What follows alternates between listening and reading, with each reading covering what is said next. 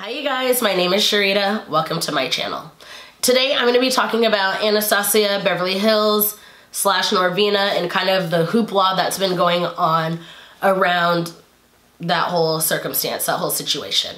Before I get started, make sure you guys click subscribe so that you guys are subscribed to my channel, and do not forget to click the notification bell so that you guys are notified every single time that I post a video. So if you guys are not familiar with Anastasia Beverly Hills, it is a very well-known makeup company. They're considered more luxury.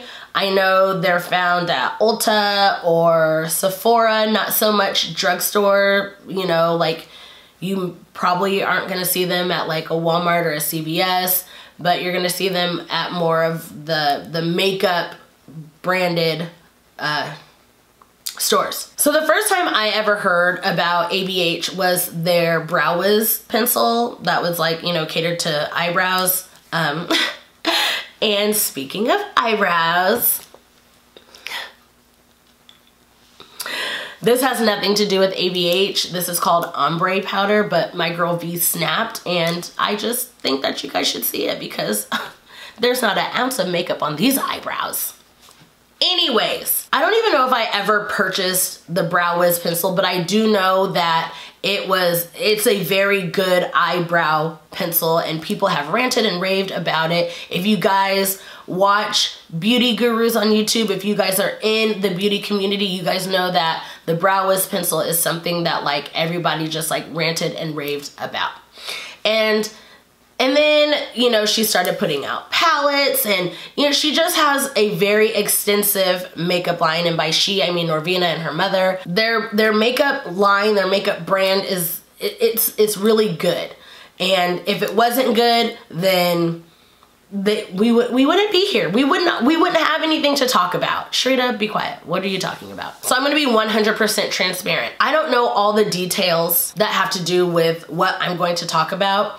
But to me, it's the principle. It's just the big idea of what needs to be spoken about. This is why I'm a commentary channel, because I comment on things. I feel like I have enough knowledge to give my point of view and my perspective. So on Twitter, and if you're not following me, follow me, by the way. Cherita is random on Twitter. On Twitter, there were a lot of people talking about how Norvina from ABH isn't paying her content creators. And this kind of caught my eye because we're in a day and age where social media kind of runs everything.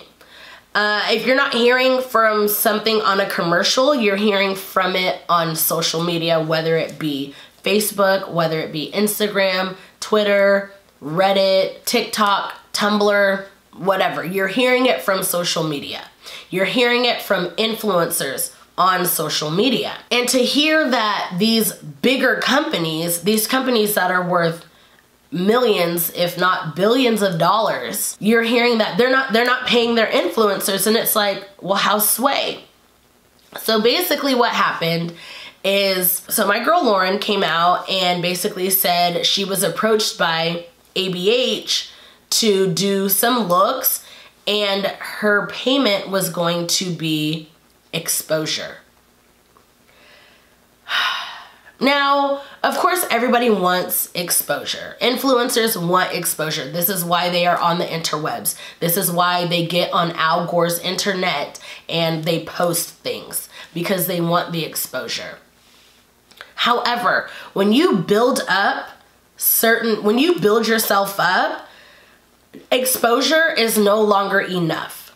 And if you think about it, and you're doing all this hard work, you know, sometimes they'll send you PR and they go, hey, can you do this look?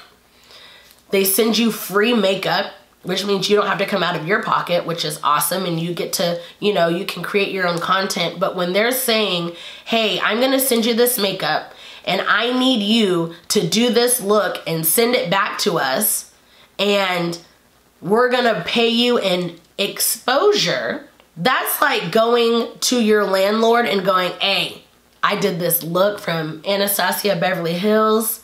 Now, they didn't give me no check, but they gave me some exposure. So can I pay you back in exposure? No. Like, it just doesn't work like that. So Lauren basically called them out and was like, I'm not doing this for exposure, because she has built herself up to where people are actually paying her money. This is her job. This is how she makes a living. So for somebody like ABH, who makes more than enough money, and we'll get to why we know they make more than enough money in a second, who makes more than enough money to pay their content creators for them to go, we'll give you exposure, that's crap. And not only was this to Lauren, who happens to be a black woman, I know for a fact they also sent the same email to Nima Tang, who is also a black woman. How come, and now granted, like I said, I don't know the details. I don't know how many of these emails were sent out, but what I do know is that they asked 2 black women to do work and not get paid. And that is not okay. That is not okay. So the fact that Norvina is making all this money, and she's asking, like, basically she's pandering to the black community. She's saying, listen, I know if Nima and I know if Lauren, I know if they use my product, then it's gonna reach other women, men and women of color, and then they're going to buy my product. I know that's how it's gonna work. So we're just going to ask them for exposure. No, pay them. They need to be paid. That is their job. Can you imagine going to Sprint and being like, listen, Sprint, I ain't got no money. I worked real hard, but I ain't got no money. But listen, I'll get on YouTube and I'll use your phone in my video. Is that good enough? Can I pay you like that? No, that's not how it works.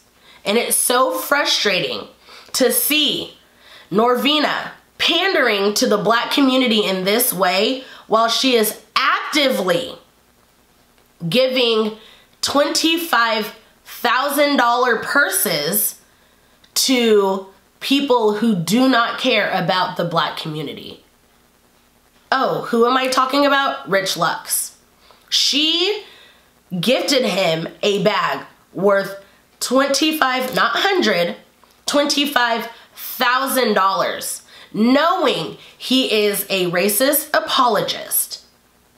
And she doesn't care. And she knows he is a racist apologist because plenty of people have told her, plenty of people have shown her that he's a racist apologist. So now here's the thing. She can be friends with whoever she wants to. However, her actions will have consequences. So when black people see how she truly feels about black people, they're not going to give her money. So she can do what she wants to, but her pockets will hurt at the end of the day. And the fact that people continually to ask her, what about Rich? What about this? What about that? And she says nothing. I mean, it is cricket silent.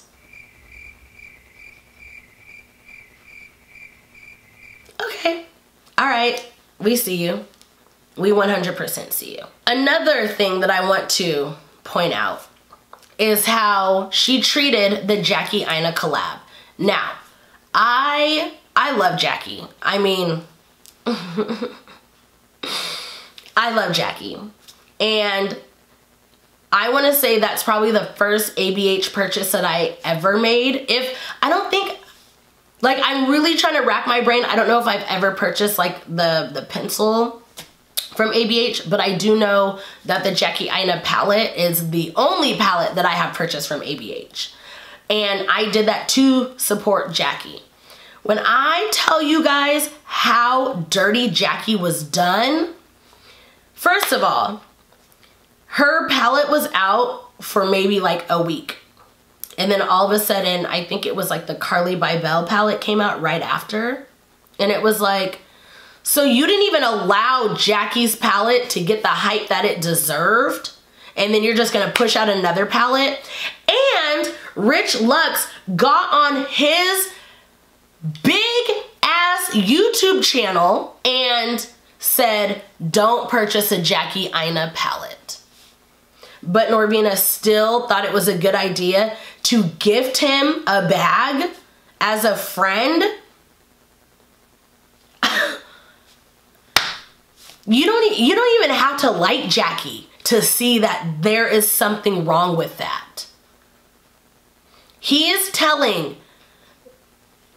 I don't know how many subscribers he has, but he has a lot.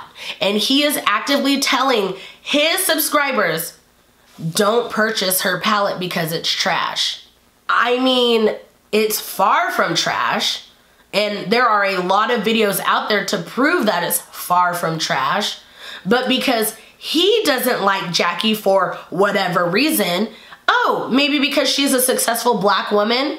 Yep, and I'm gonna go there because that's probably why he doesn't like her. He thinks it's okay to tell people to not purchase her palette, yet he pushes all these other trash ass palettes. Like, it's so infuriating to see Norvina, who I believe is a woman of color, to just watch somebody tear down another woman of color like this. And Jackie didn't, you guys, when I tell you Jackie did not get what she deserved, she did not get what she deserved, and it's so frustrating and infuriating. All I know is that Norvina has a lot of explaining to do, and the best thing that she did was put out an apology letter, which it was an apology letter and it only addressed Lauren and nobody else. Granted, that email went out to more than just her. So the fact that Lauren was bold enough to call her out, Norvina was like, oh, well, maybe I should apologize to her directly. No, you need to apologize to every single person who is worth more than just exposure. You need to send a personalized email to every single one of those people. Because basically what you're saying is, I don't think you're worth my money, but your demographic is worth my money. I don't have to try to target the black community because I know you will. That's basically what she's saying. Prove me wrong. So, long story short, 1, Norvina is trash for sending that email and blaming it on a new hire. 2, Norvina is trash for pandering to the black community through bigger black influencers. 3, Norvina is trash for being friends with racist apologists. And 4, Norvina is trash. What she needs to do is hand the company back over to her mother, so it could be ran in a more professional limelight. So that is my video for today. If you guys enjoyed the video, make sure you give it a big thumbs up. That helps me out a lot. Do not forget to share this video amongst your friends and your peers. And until my next video, I'll see you guys later. Bye!